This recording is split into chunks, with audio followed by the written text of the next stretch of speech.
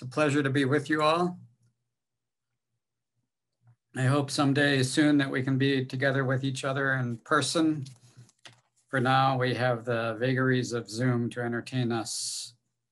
Let me begin with an example, what I mean by the tyranny of experts. In the district of Mubende in the country of Uganda in the year 2010, the World Bank did a project, a forestry project, which was supposed to increase the productivity of the land compared to the subsistence crops that were being grown there then. How was this project implemented?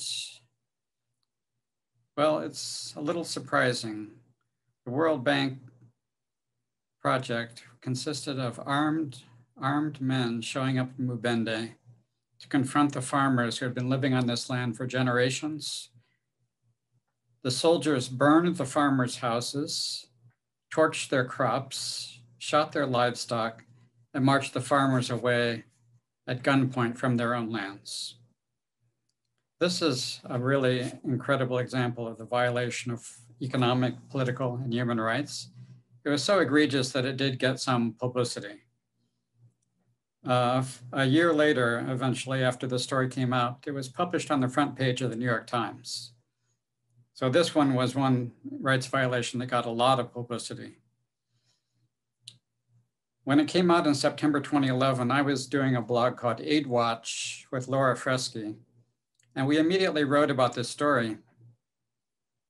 And the World Bank actually saw our blog post, and they tweeted back to us saying, let me read you the tweet in September of 2011. "We are taking the allegations seriously and we are looking into it. Our focus is on improving people's lives in Uganda and elsewhere in Africa." And we thought, great, the World Bank is promising us to investigate its own conduct and what happened in this rights violation. This was too good to be true. So just out of our excitement, we actually started a clock ticking on our website for the Aid Watch to record the amount of time that would pass before the World Bank kept its promise and did an investigation into its own conduct in this rights violation of poor peasants in Uganda. Well, how long did the clock tick until there was an investigation? Any guesses? Well, I have to here to report the clock is still ticking today, 10 years later. The World Bank never did conduct an investigation into its own conduct in a project which resulted in violence against the rights of the poor.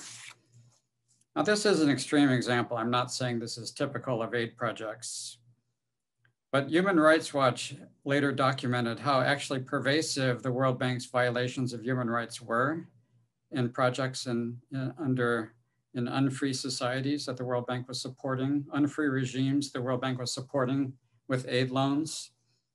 And a group of investigative journalists later found that specifically the phenomenon of resettlement, forced resettlement of people against their will in the context of pursuing development projects was also pervasive in World Bank projects. So some of the people in Mubende, Uganda that were afflicted with a World Bank project may have wanted to say to the World Bank, "Why didn't you just leave us alone? Couldn't you have just left us alone?" That would have been a development improvement if the World Bank had just left them alone. So the phrase "leave us alone" in French translates as laissez-faire. Laissez-faire is one of the most radical and unpopular ideas in the history of economics. It's the idea that if you leave people alone, they will find a way to achieve their own goals and meet their own needs in free markets. This is the idea that was introduced by Adam Smith in The Wealth of Nations back in 1776. That a system, a market economy where people are left free to make their own choices, not being forced at gunpoint to make a choice they don't want, as happened in Mubende, Uganda, that a market economy where people make their own choices would lead to much better outcomes than a system in which experts force on people the outcomes that the experts recommend. This is the tyranny of experts versus the freedom of laissez-faire. Now, this is laissez-faire is almost universally rejected in the development and aid world. the development policymakers like approaches like what were known as the Millennium Development Goals in the years 20 to 2015, and now have been reinvented as sustainable development goals that are meant to reach goal targets by the year 2030. The development goals just had very direct action that if there are inefficient subsistence farms, development agencies should replace them with more efficient cash crops or forestry. If there's hunger, send food. If there's health problems, send medicine. These all sound very good. They're very appealing, and they've generated an enormous amount of support for the United Nations and for the World Bank. The problem is that the top-down planners simply don't have enough incentives, knowledge, or control to reach the intended outcomes. And in fact, the Millennium Development Goals for Africa were not met. There are most or all of the goals failed for Africa, despite a lot of foreign aid to support the goals. In contrast to the failure of aid planning is the successful anarchy of markets and trade. So economic freedom of choice in trade is so central to development because it finds both the top income earning opportunities for poor people and also finds the cheapest prices for essential goods for those same poor people. So the anarchy of trade can be illustrated with just kind of some amazing and surprising specializations that countries wind up doing when they participate in international trade. So some authors and I, a while ago, we calculated how much trade was flowing in all directions by very specific product categories and by both the country where the products come from and the country where the products are shipped, the origin and the destination. And we found that countries specialize remarkably narrowly on a specialization that involves both a very narrow product and usually just one or a very small number of destinations where they send the products. They specialize both by product and by destination. So some of these bizarre specializations is that Egypt gets a lot of its export revenue from exporting ceramic toilets to Italians. Kenya gets a lot of revenue from sending cut flowers to the Netherlands, while Ecuador gets a lot of revenue by sending cut flowers to Russia. So there's something so surprising about this that kind of illustrates how global trade is indeed an anarchy with nobody in charge, no designer, no planner deciding who does what. It'd be very hard to imagine a planner deciding Egyptians should do the toilets for the Italians, while the Ecuadorians do the flowers for the Russians. Ugandans are part of this phenomenon also. Ugandans outside of Mubende that are lucky enough not to be afflicted with World Bank projects have made a lot of revenue for themselves to fight poverty by growing coffee of extremely high quality for American consumers, which you can verify by just going into a coffee shop, your local coffee shop, and looking for Ugandan coffee or Rwandan coffee or Burundian coffee or Kenyan coffee or Ethiopian coffee, selling for very high prices in the rich countries and thus earning a lot of revenue for poor peasants to alleviate their own poverty. So when things go wrong in aid, it's often because there's coercion involved, which is one of the main themes I want to give you for the tyranny of experts. So for example, another phenomenon of aid gone awry is when food aid gets sent into a very violent environment where there's a lot of unfreedom and political violence. So one study found that food aid on average actually increases violence in the country to which it arrives. And the reason this happens is when you send aid into a country like Somalia or Afghanistan, where there's a war going on, the violent actors will often capture the food aids. Somali warlords or the Taliban in Afghanistan are in fact capturing some of the food aid and then using it to pay their soldiers and to sustain and finance the insurgency, creating more violence. So another principle is that it's really a bad idea to send aid into a violent and unfree society. Is the aid business listening to this sensible advice? No, they're actually going in the wrong direction.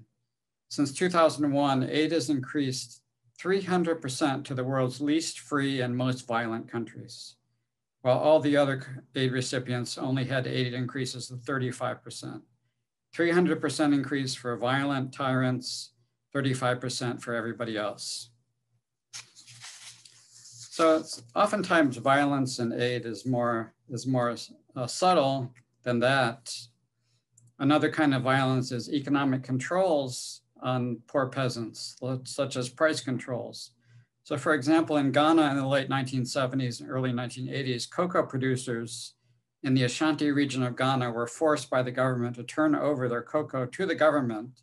They were only legally allowed to sell the cocoa to the government and to nobody else at a very punitive price that was only 6% of the world price. And to enforce that policy, the government had to deploy a lot of violence and declare the death penalty for smugglers who tried to evade those controls. The result of this was that Ghana, who at one point had had most of the world cocoa market, by 1983 had been reduced to having only a small, tiny share of the world cocoa market. The government had successfully killed off cocoa and destroyed Ghana's economic development prospects. So what does it mean to say laissez-faire is better than coercion for development? Is this just kind of a hopeless, helpless passiveness? These examples are actually suggestive of ways in which development experts can actually have a much more positive and constructive participation in development in the world, not at all the passive spectators of just letting things happen. We can advocate economic reforms that will improve these outcomes, that will remove the extreme violence and extreme state controls.